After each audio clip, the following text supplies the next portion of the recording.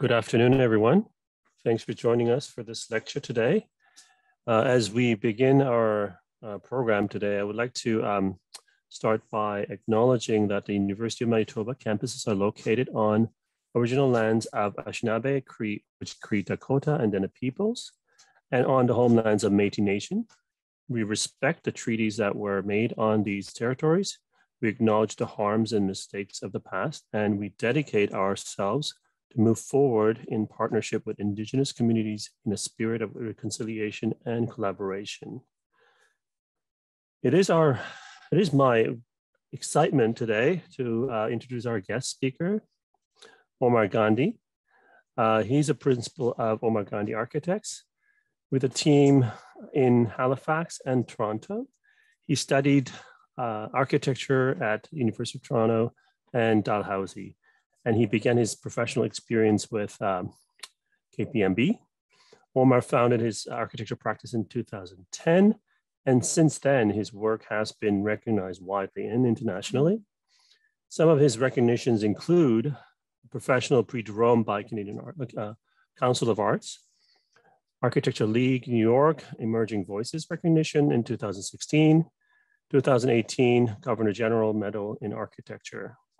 His work has been widely published, including Wallpaper, Monocle, Architectural Record Magazine. And in 2018, he was appointed as the Louis Kahn Visiting Professorship at Yale School of Architecture. Most recently, 2020, his studio won the competition to design the new Art Gallery of Nova Scotia, together with KPMB. And his work on Peggy's Cove was completed last year, 2021. In my view, as most of us know, his work comes across as contribution to the local narratives as they interweave with vernacular landscape and environments. Much of beautiful work to be seen today. I hope we all enjoy. And with that, please join me in warm welcoming Omar to this virtual podium. Omar.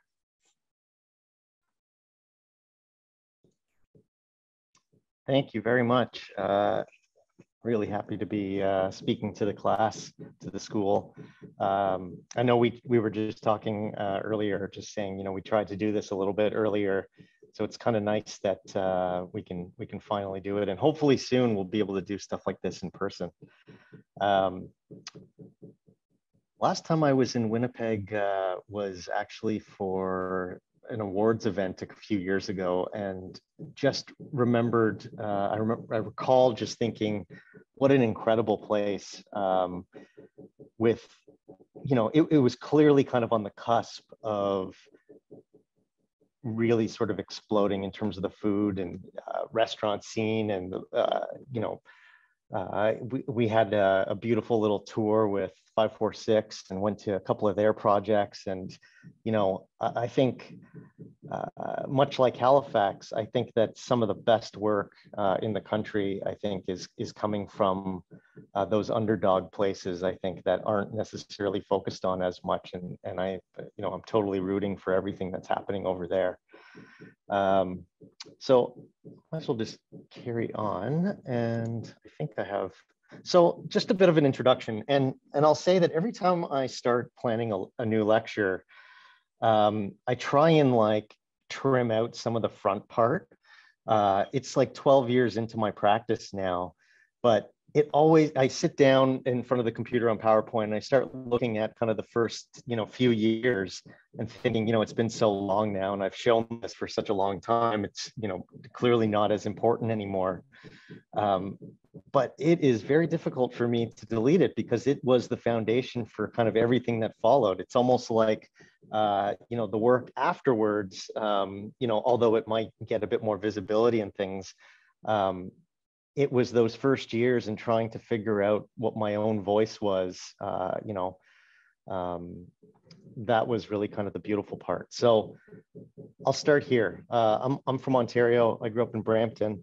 Went to the University of Toronto for 3 years in the BA program in architectural studies, and was desperately looking for a master's program to kind of, get a professional degree. And so knowing that most of my peers were going to be applying to U of T for the master's program, I decided to bail a year early before kind of this huge sort of flood of people ended up applying. Because I was in the first year of the BA program. It was like all of a sudden there was going to be like 400 people applying to master's programs across the country. And so in my first kind of like attempt at strategy, I pulled the plug on the program a year early, and started really kind of investigating schools across the country. And although I didn't know much about Halifax, I knew that many of my teachers went to school at Tons, and really recommended the place. And so I ended up going kind of sight unseen almost, and it was everything and more that I could have imagined. It was a place where we learned how to make things with our hands. And I think that was really, even at that point, 20 years ago, it was something that differentiated itself from other schools.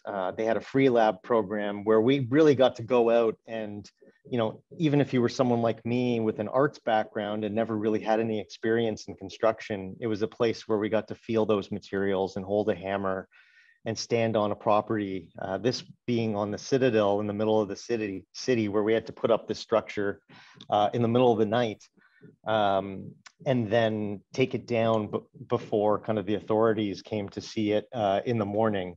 And for me, it was on top of the building side, it was kind of my first, attempt at photography as well.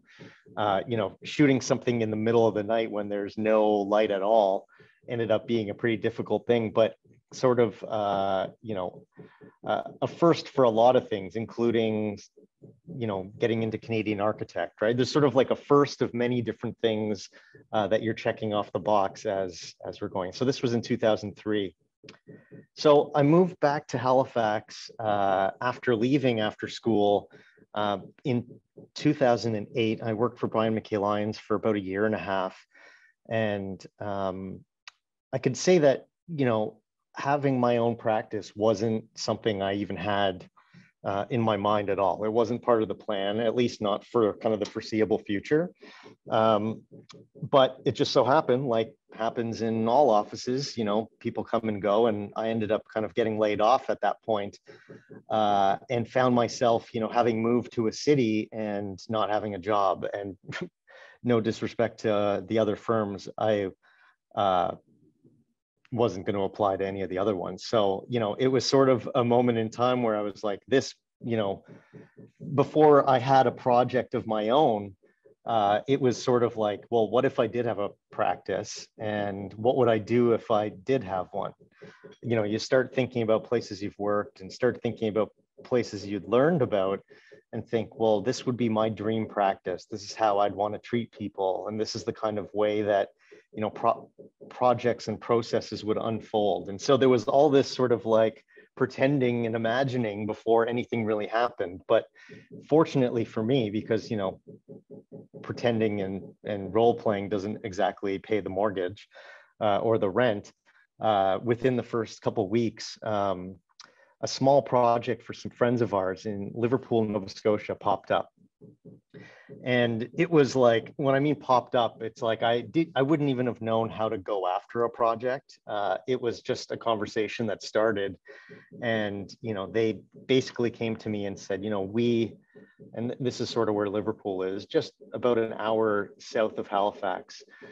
We want to take this century-old home that we've had for a couple of years. They're the town docks in a small town, and Liverpool is the kind of place that you see across Canada, across the US, with an aging population and an economy that's sort of fading away, industry slowing down, a place where, kids play on the front lawn. And so these were the town docks that really had an important role in this little town. And they wanted to extend on the back of their house to accommodate for their growing family. And so, that's not a project I would take on anymore, but I saw that only as an opportunity to experiment with a few things. One, of course, learn about construction and the process and working with a client, but also an idea about, the juxtaposition of both traditional and contemporary work, how to be respectful of context and the local vernacular, and also the idea of modesty. As you can imagine, in a place like that, the last thing you really want to kind of evoke is a sense of wealth or entitlement or any of that sort of thing. And so how can you add on to a house in a place where all eyes are probably on it all the time? They know that the town docs live there, and people are struggling to make ends meet, right? And so I think there was really an idea about being extremely kind of low key and camouflaged. And so sitting at my desk asking myself, well, I worked for Bruce Squabara and Brian McKay Lyons and, Rod Robbie and all these people, knowing how their processes worked, what was my voice? How was I going to approach a project? And so I fortunately had sort of clear enough mind to not kind of refer to anything, but just respond to information. Where's the sun rising? Where's the sun setting? Where's the untapped view? Where's the street, and how are the eyes of the street going to be looking at the building? This was a building, and that was the current massing on the left side, that had a little addition on the back side of it from, I'd say, like the late 60s, early 70s. How would maximum area look? And then what if I articulated it in a very gentle way that really it's kind of working to help in terms of solar shading? So, as few, almost as if you could kind of like break it down into 1, 2, or 3 moves, how would that work? And so very quickly it turned into card models and wood models, and starting to identify what that form would be, not thinking about kind of glamour shots or anything, but thinking about program and how it would work in the most subtle way. And so the project's called Cedar in 3 Textures because we reclad the entire century-old home in an Eastern white cedar that you see everywhere. So sort of like a new jacket. And then as a way of articulating kind of the massing of the new part on the back, it was about these varying board widths of Eastern white cedar. And so you can see here, and this was back in 2010, I think, 2011. And, it's a funny thing to say, I couldn't have been more proud of this project and the process. It's sort of, you imagine these things coming together, and although, it's a pretty simple idea, there's always, as an architect, a million things that can go wrong, and a million voices that get in the way of your simple idea. I always joke with my team, Jeff Shaw in particular, who's been with me since the beginning, that construction and the CA process is sort of like just trying to get into the end zone. Everybody is doing everything they can to swat the ball out of your hand, and all you need to do is like go 1 yard further to get it in, and you're hanging on to it. So this felt like a victory from that side. Just a couple images of that back, so it's clear kind of like dichotomy in terms of the front and back of the house. And so I'd say the most important part of that first project, of course, to kind of get your feet wet, it was the builder. We interviewed 3 people. 2 were, highly respected men in the area who, had been kind of the name that everyone was bouncing around. And then the third was a Red Seal carpenter who just blew our minds in terms of knowledge and I would say kind of confidence that she worked for. And so Deborah Herman Spartanelli became the builder of this project, but also a huge mentor in my own life.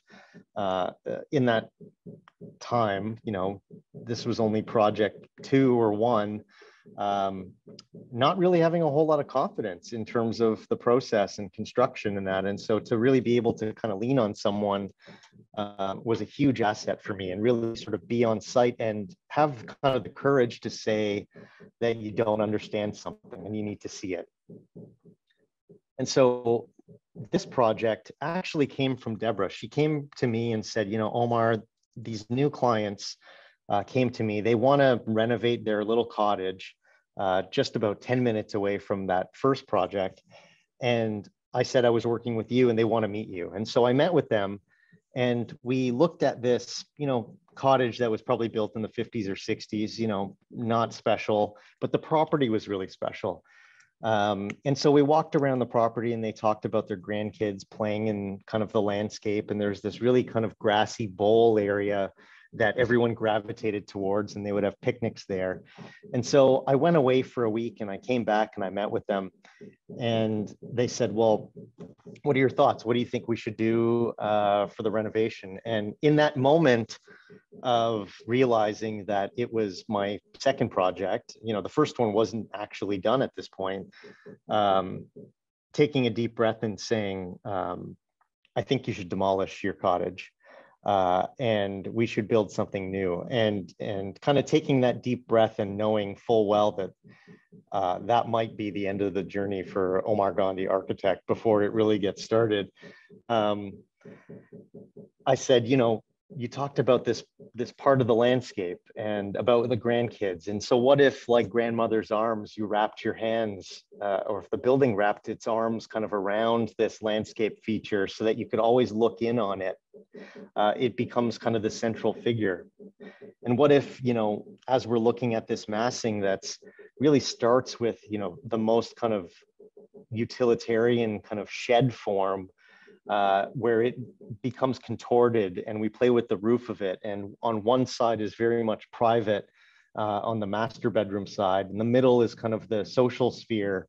And then the guests sort of come and go on the other side where A is. And then really starting to experiment in my, it was just me at that point in my attic, starting to play with card models, the kind of models that aren't really meant to be shown to anybody. It's about real process and investigation. It doesn't matter. I've always said that, there's a big difference between kind of monograph sketches, which I don't do, and the kind of sketches that are meant to explore and investigate, the honest stuff. And I think that's where the gold is, right? And it just so happened that this model got kept, but a lot of things ended up on the floor, as they should. And then really starting to get into it, starting to think about structure and form and actual kind of details like the slope of the roof. Looking at the brise soleil and how you cut down on kind of that summer sun and how you might allow light in from the roof. Peeling back kind of part of the roof where it starts to jumble next to kind of the central roof, almost like clipping a bird's wings a little bit. And really kind of starting to get into it. It's like, okay, wow, people are actually going with what I'm saying. So let's just keep this rolling here and let's start thinking about compression and narrative and procession, the idea of driving to this property where you actually don't see the ocean for a long time because it's tree lined, and then when you finally get here, maybe like Frank Lloyd Wright, where you can kind of push down and almost create this crescendo moment where when you turn the corner, together with light and acoustics and everything, it was really meant to kind of be a special moment every time you turn that corner. And then seeing those crazy ideas that you can't believe people are agreeing with turn into construction, which costs a lot of money, is both like the most exciting thing in the world and also painfully terrifying, because you haven't done anything for anyone to actually trust you yet, and for some reason they are. And just fast forward to now, which is like 12 years later, it's like people are still listening to this stuff. But to just stand on site and see that those card models actually become built form, people, men and women putting these pieces together, is, I don't think as an architect you should ever get over that feeling, because that's really kind of the gold of it all, right? Like people are building ideas that we all talked about.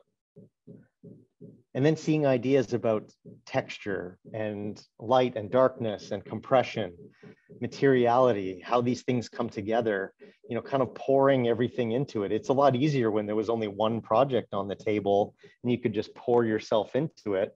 It felt like every project you were working on was the most important you ever did, because honestly, I was trying to put myself kind of on the map, like trying to prove that I deserve to be there.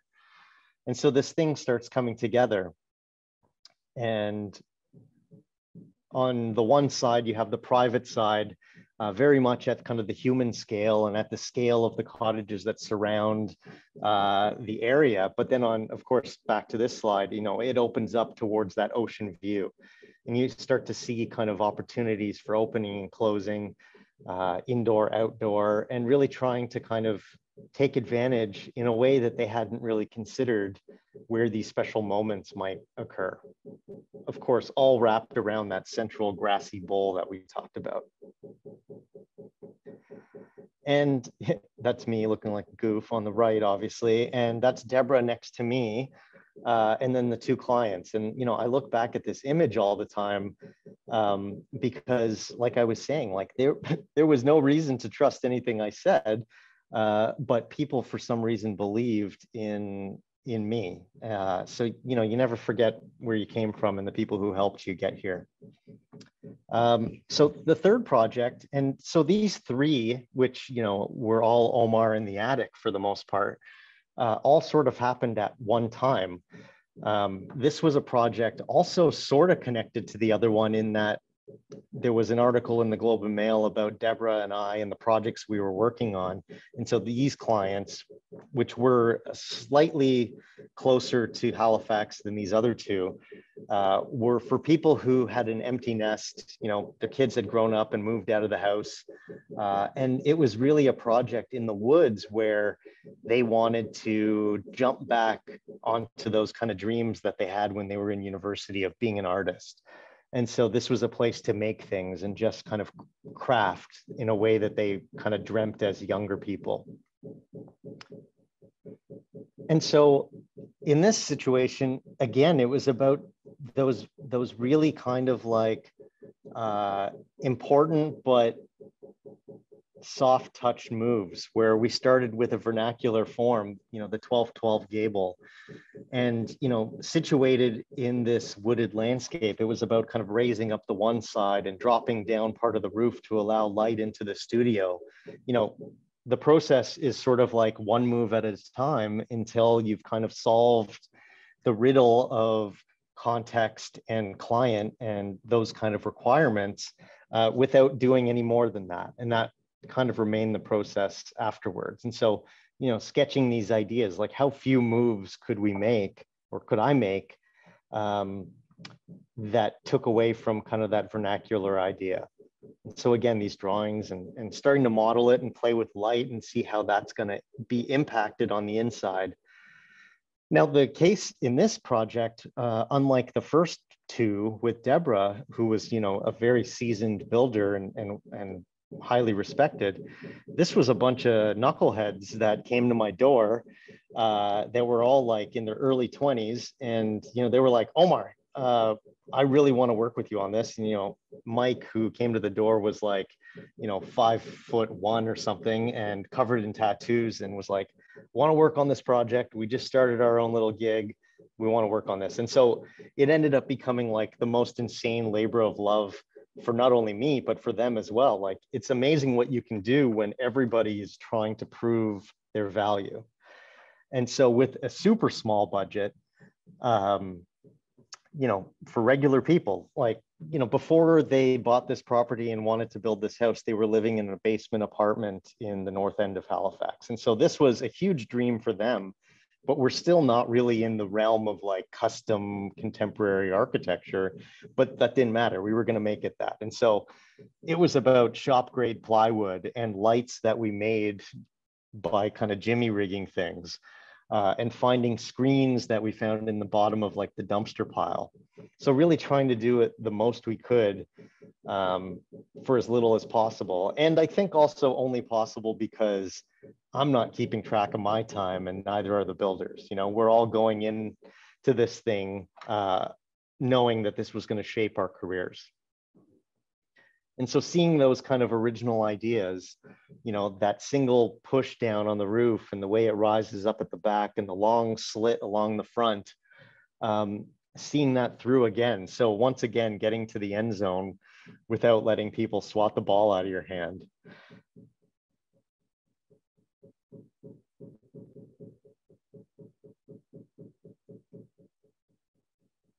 And so even like light coves in those ceilings and those lights hanging down, I mean, those are not like, you know, fancy ones that you get from, you know, whatever lighting manufacturer. Like that was just going to Canadian Tire and putting a couple things together, and may or may not have passed code there, but they didn't notice. And so again, you know, these pictures that I look back so fondly on now, a team of builders that had clearly like killed themselves to build this thing, all with cameras, so that they could show their partners and their parents what they'd been working on for the last 8 months. You know, it was a really, really special moment. And so at that point, you know, I had a practice. You know, it was still just me, but now was time to start thinking just slightly bigger than that. And if those few first projects started to get a little bit of attention, and it was really time now, you know, after having kind of followed my gut, to think about this process. And so I came up with this term adaptation. And that was really kind of the process then, and it's the process now. Our projects begin with a simple local precedent, often a hip roof or gable form. The form is then extruded up or across, bent or flattened, the roof planes folded and pleated. Sculpted by conditions in use, the reconstituted adaptation is receptive and responsive in its keeping with a modest formal lineage. That's the recipe. You kind of, that recipe goes anywhere. It goes with me to Toronto, it goes to the Okanagan, it goes to the States. It doesn't really matter. It's the same story about people and places. And so in those first few years, starting to then use that formula or that process in a series of projects that started popping up. So in 2012, Jeff finally joins me. And, you know, we've been together really since. And this was the first office, a pretty small room, but man, did it feel special being in there. And then over the course of those next few years, really dotting the landscape in Nova Scotia with projects. Black gables, 2 kind of skewed black gabled forms. One was the main home and the other was the artist studio. Harbor Heights.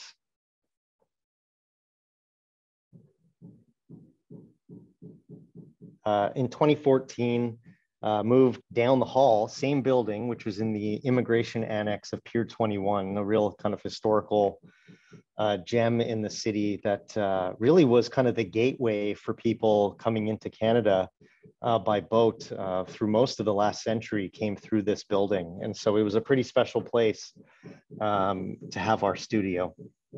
And so people, you know, we started kind of growing the team one by one. And I can tell you, even now, we only have, between the 2 offices, we have like 13 or 14 people.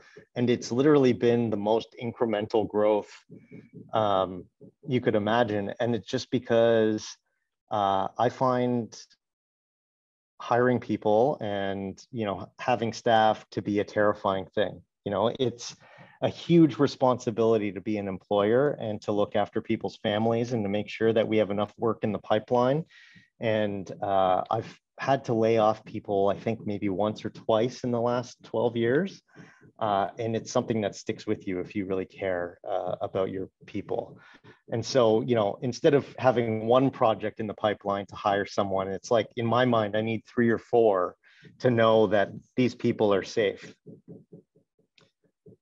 So again, this is kind of in the middle of the last 12 years, other projects in the region that we worked on. And really kind of, you can see clearly there's a huge gap now between, you know, the construction cost of those first projects to, you know, projects like this where there's, you know, a higher level of detail and, you know, really starting to play with different kinds of program as well that's sort of outside the norm. There were no cantilevers in the first 3 projects. And so in 2016, partially because we were starting to get a bit more attention across the country and I wanted to really kind of tap into the Toronto market, but mostly because I wanted to be closer to my family and my friends. We opened a studio in Parkdale in Toronto that we still have, led by Stephanie Hossein. And it's a small studio. We have a landscape division that's now a part of that. And so it's a pretty exciting thing. You know, before COVID, I was basically back and forth between the two studios every 10 days for about 4 or 5 years. And really still kind of looking at, you know, vernacular, looking at these things that we take for granted in the countryside and in cities, like this gambrel form that we took as inspiration for this project, which is clearly, you know, of a different language, but draws from kind of those silhouettes that you see in the landscape.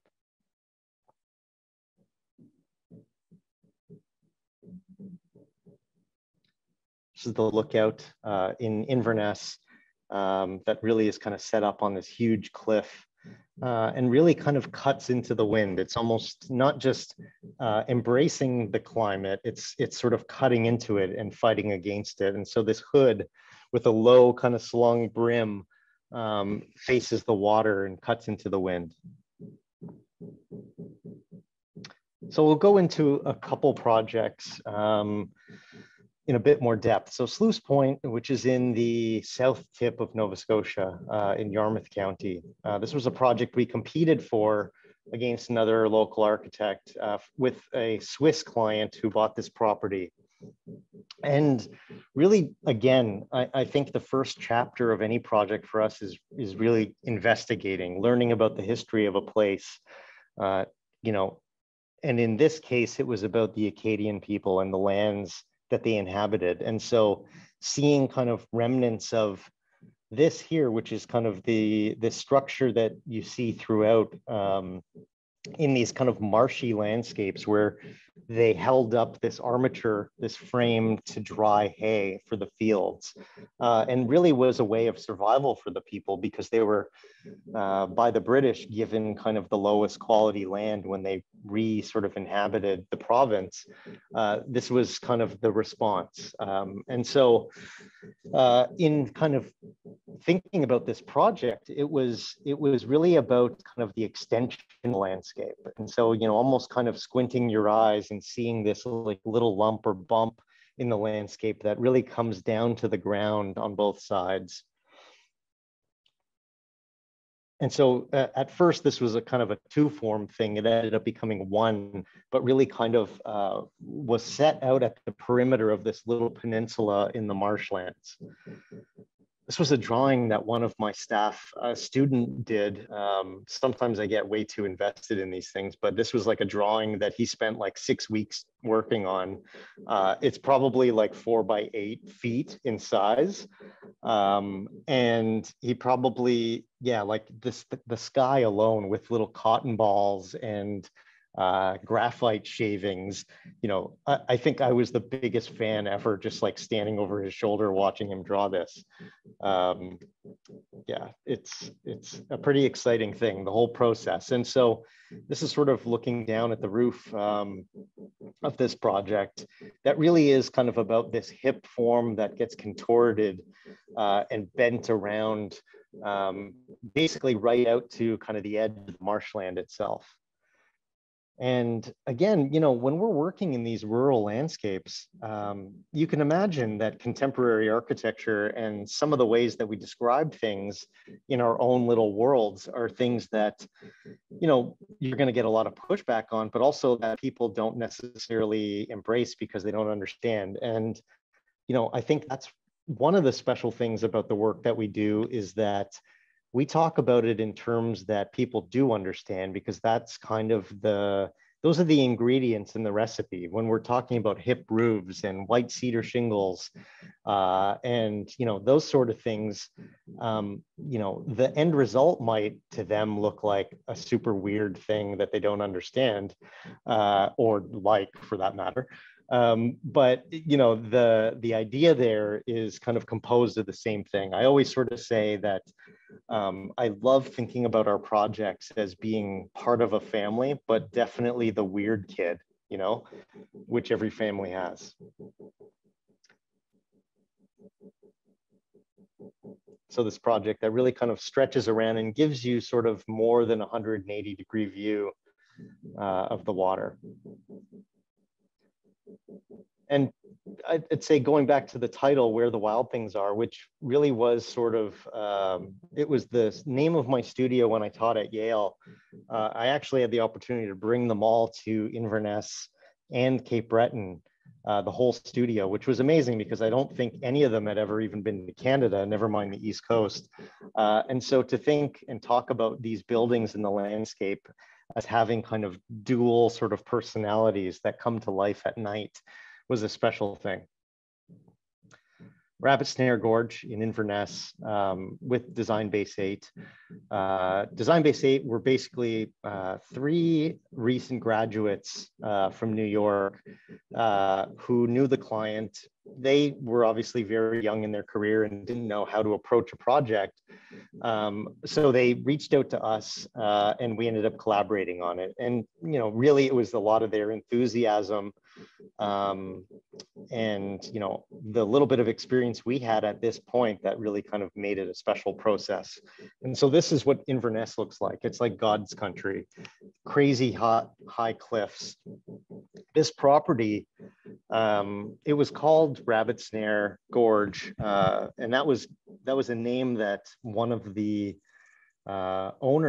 previous owners whose family had inhabited it for several hundred years, said that, you know, because the property kind of had all these features, it had a little waterfall, it has a valley, this crazy cliff, it's very rocky.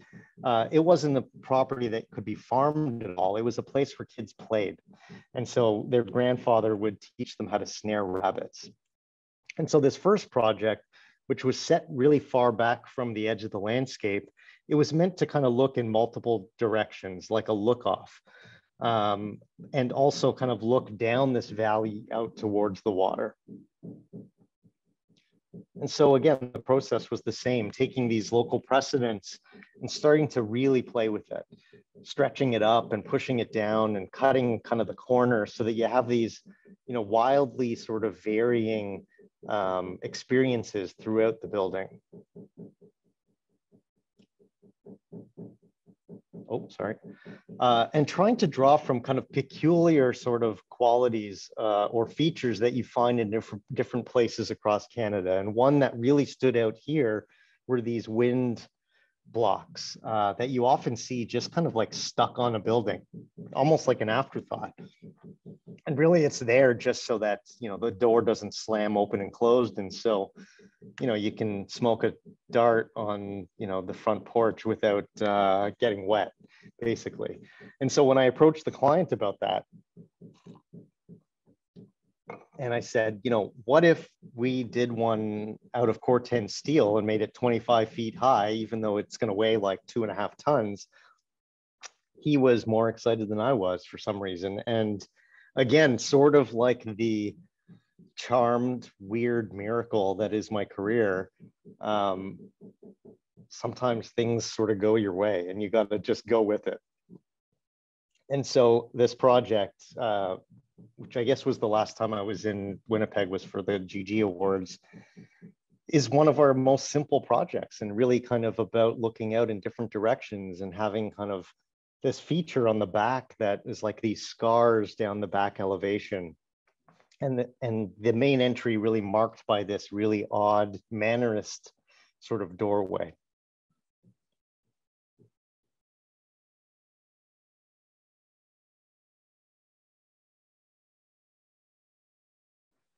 And on the property, you know, there was always the idea that there were these other little creatures. And so we were able to build one other one.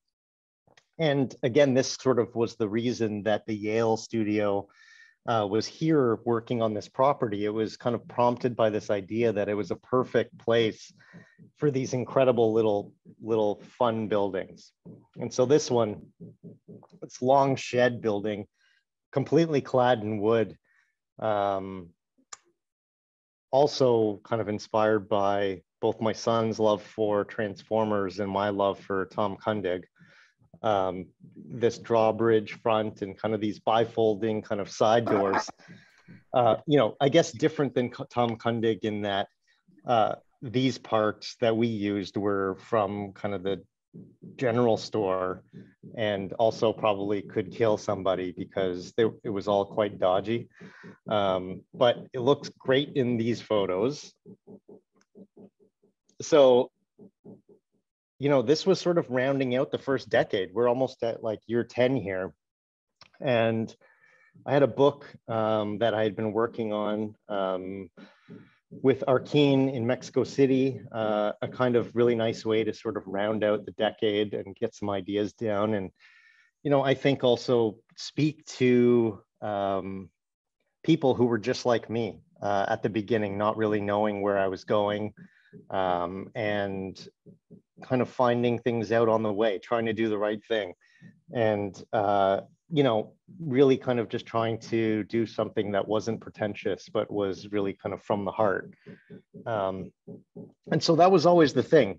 Nice things for good people was one of those corny lines that I remember talking to my buddy Eric Stotts about before I had that first project, but after I was laid off in that gray zone, where I was like, all I want to do is work on good things for good people, you know? And I guess one of the kind of odd things about architecture and the way that things work is it's pretty natural. I think it's the sort of the natural starting point to start doing custom residences, the single family homes. It's kind of the way in, you know, anybody can do it. You don't even need to be an architect to do most of those things, but it's sort of where you really start kind of building that confidence. And so, you know, from then it, you know, moved into retail, it moved into, you know, restaurants like this place in Toronto on Broadview that was really about carving out this more than century old kind of commercial building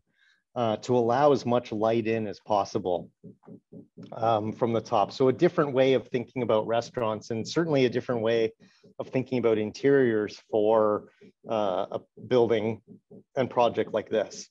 Now, some of you might know Maddie Matheson. I was just in Wyoming 2 weeks ago, and Billy Tien and Todd Williams were talking about you know, their project they were working on with Barack Obama. And I just thought, well, I'm working with Maddie Matheson on a restaurant. We've been working on it for the last 5 years. They didn't know who I was talking about, but I thought it was pretty funny, which is finally opening next month. And it's been a restaurant project we've been working on for 5 years. So it's a pretty special one that I can't really show any images of yet.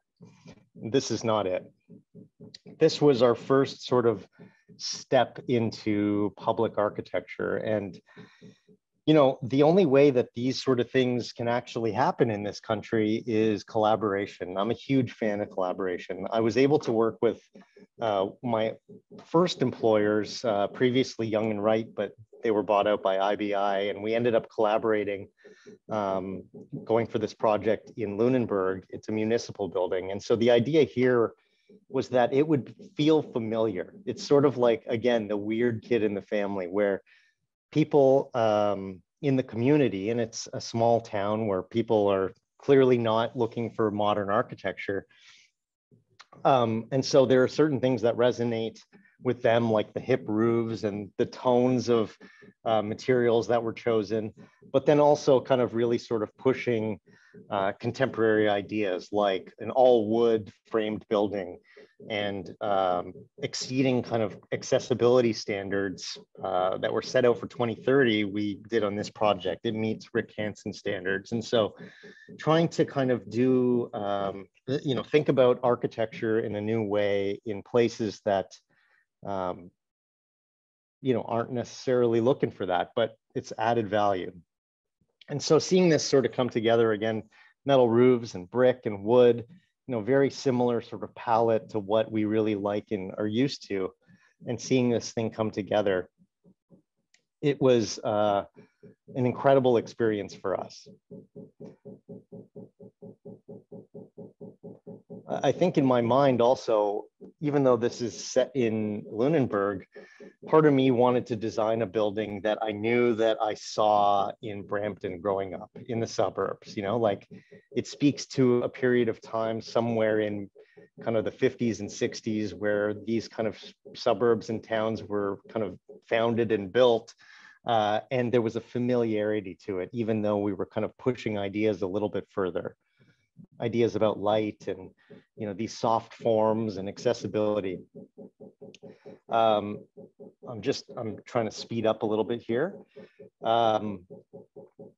Peggy's Cove. Okay, well, let me start by saying that this was the most terrifying project that any of us had worked on, because we were dealing with something that is, obviously one of Canada's sort of prized national historic sites. It's huge pride in Nova Scotia with it, and it's a major tourist attraction, the biggest tourist attraction. And so when we kind of came to the table to propose ideas about accessibility and safety, and really trying to clear out the idea of cars, like people were fighting like crazy about kind of doing anything here because this is such a sacred place.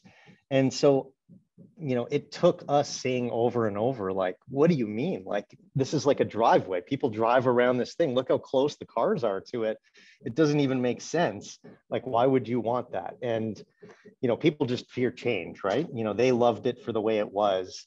And a part of me always, I would say, empathized with that fear, because to be honest, we see in our cities all the time things of significance that are ruined by developers and people who don't really put the thought into it. And so again, they didn't know anything about us, but I appreciated sort of the concern, but it really kind of got out of hand at some point where people were freaking out. There was actually protesting and pickets and things like this cartoon in the paper, all of which just added to the anxiety, where like Jordan Rice and I, it felt like fetal position at night, like under the desk sort of thing, like, because if we screwed this up, that was going to be the end, right? But we didn't.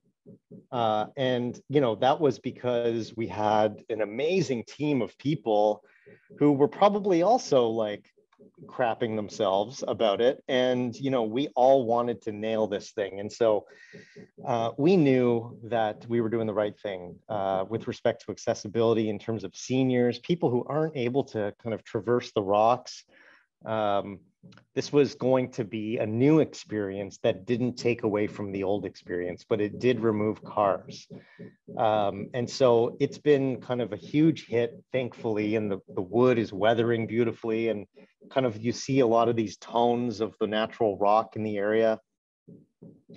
And what's great is there are actually aspects of it that keep being added onto in the last couple months, where people want to like raise the bar of accessibility. It's like, well, let's renovate this part of the washroom because we could have done better.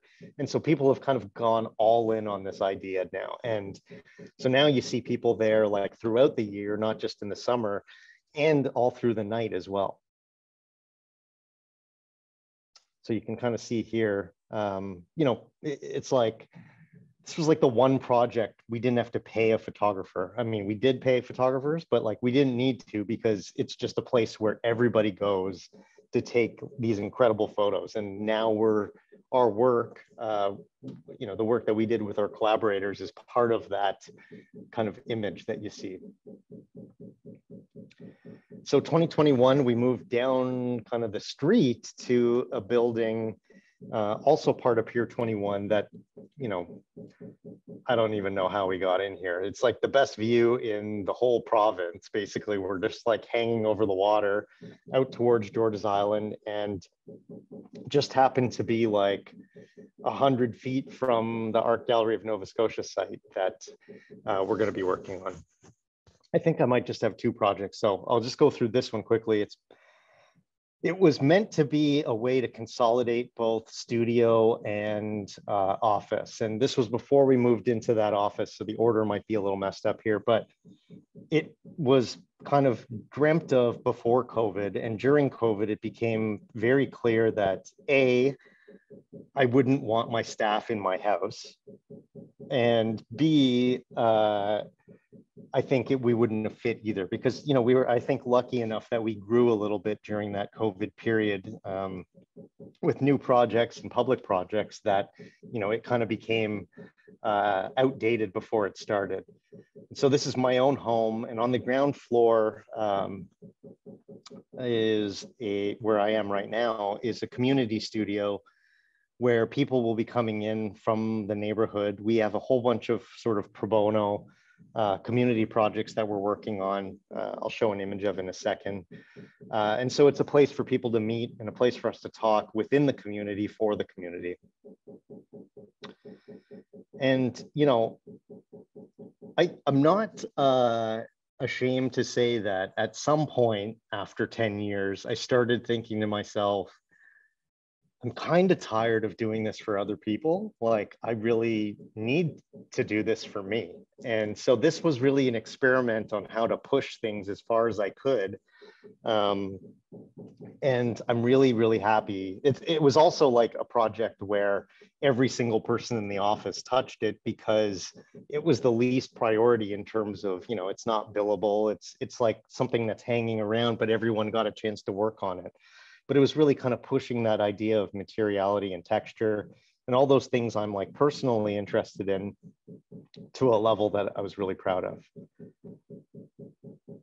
And working with a lot of incredible friends and collaborators, people who I went to school with, like the handrails there and the brick light inset in the brick, that was all done with my friends, Philo Timo in Toronto, who I went to U of T with, builders I had worked with on many other projects. Yeah, no, it was, and this room here, this is a bedroom looking into, it's actually just looking into my son's bedroom where he has a little desk sitting at the window. And this is above the living room.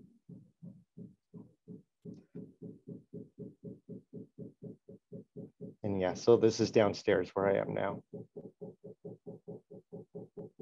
And so this is one of our projects we're working on in the community. It's 2 minutes away.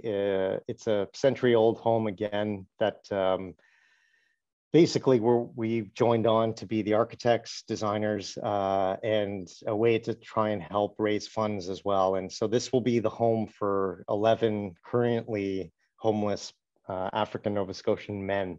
And so that's sort of mid-construction right now, and hopefully that'll be done in the next couple months. And I'll just close off with the art gallery. And so this is the site in the south end near my office of the Art Gallery of Nova Scotia. It was an international competition up against some pretty big names, but we sort of brought the heat, as they say. But I would say that the first thing about this project was going in with an extremely kind of honest strategy and putting together a team that wasn't really meant just to check boxes, but there was an honesty in the way that we made indigeneity and kind of key members of the team sort of central to the process. And it really meant for all of us, for KPMB, for us, that we went down a road that we hadn't traveled before. You know, again, there's the unknown and trusting the process, where we ended up somewhere that we were all proud of, but you know, took some courage to get there because we were listening to other voices that don't have a strong voice in our profession. And so in that competition phase, meeting with elders in the community as a first point, not as a second or third point, but as point one, to really kind of hear and listen to people. Looking at the site and immediately thinking that this was an opportunity to decolonize, rethink the way that we think about cities and the urban grid. And so that diagram on the right was really about how we would traverse the site, how program could be laid out. It was about kind of just being, it was about rejecting these old ideas. And so looking to the eel as sort of the inspiration of both the form and the idea of sustainability in this project. This was a beautiful sketch by Mark Ryan of Public Work that really kind of pushed that idea a little bit further in terms of a building that sort of meanders its way through the site and isn't square to the site the way that all the other projects are in the city. Beautiful sketches by Bruce that really start to lay out program and sort of make a sketch into architecture. in the sketch that really tried to kind of articulate and demonstrate the way that we were thinking about, old ways and new ways of thinking, and where we would land in that. So this is the site plan. You can see how it sort of bends and contorts.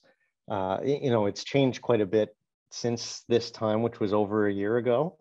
But it was a pretty amazing journey to get here. And this is one of these images that, like those first ones of, client and collaborators, it like brings a tear to my eye, because it's like, it didn't matter if you were like the administrator or finance person in the office. It's like every hand was on deck for this competition. We had people working in 4 different provinces, people just donating their time, people like going way overboard to build this model that was going to be a part of our competition.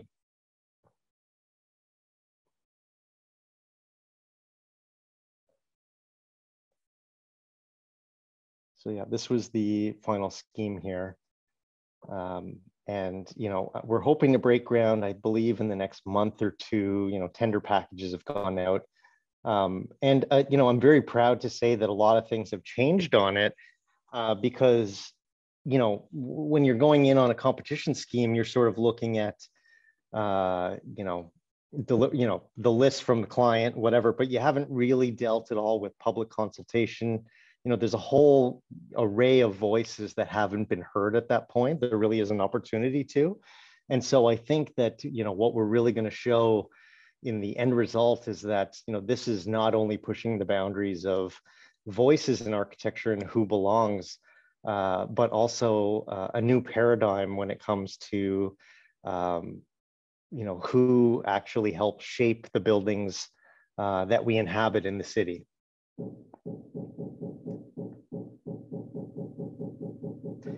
And yeah, I always end with my team. People that were there before, people that are with us still. I've always been kind of opposed to the hand of God type sketching, like master type thing. I've always thought that was ridiculous, and it's never true, even in those situations where you hear it. We are a great group of people. Everyone's voice is heard, and best ideas win, and that's real, like, kind of studio vibe. So just want to thank you guys for your attention. I appreciate being here and talking all. I wish I was there with you, but this is second. That was second to that. Well, thanks, Omar, for sharing your journey and your process and your work with us today, and hearing you talk throughout the whole presentation. I was thinking, like, we got to bring you over. We got to have your voice and your presence in the same space and really resonate with us, because I think, to me, all your projects are about people and doing the right thing for the people and with the people. Sounds like it is the work that you're doing, and sounds like that's where you're heading with the community project that you're working right now. So my question was actually, and we will invite some questions from the audience. Maybe Tong, you can talk about it, to ask your question as well.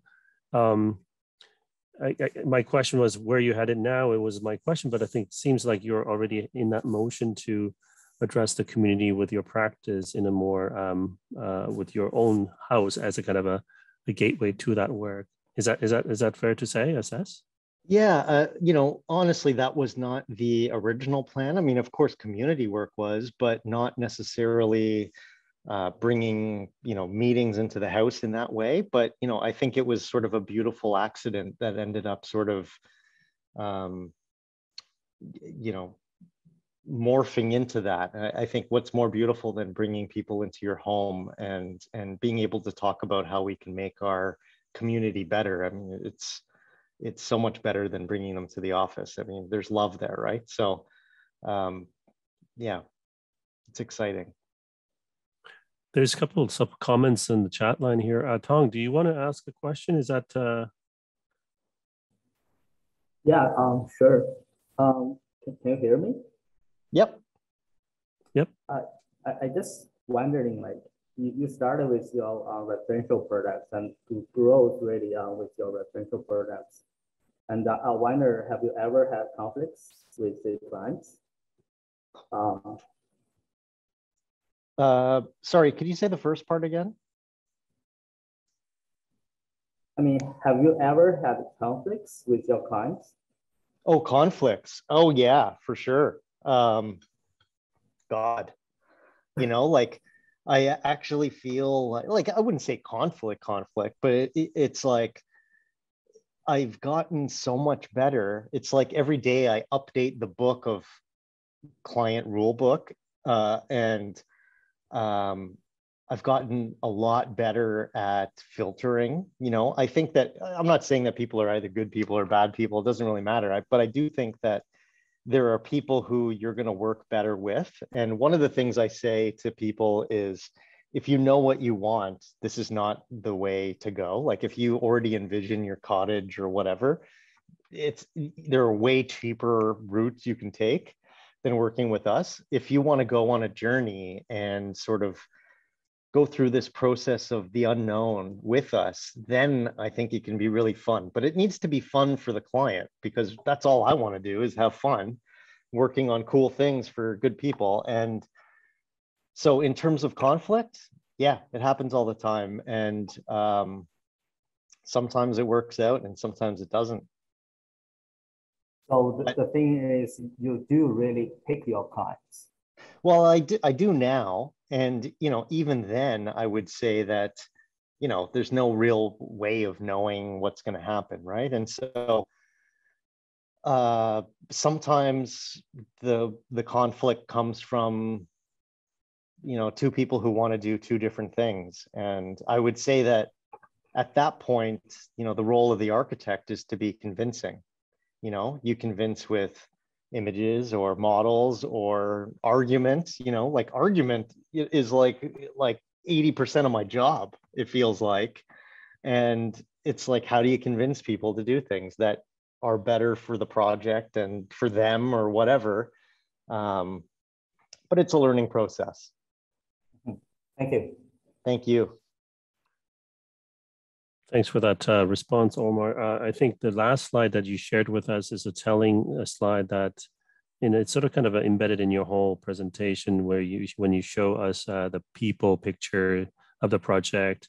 And I always think about why architects don't show all the people involved in their work where the filmmakers do, right? So, yeah. And I think your sort of last slide really demonstrates your sensibility and your way of like approaching practice overall. Yeah.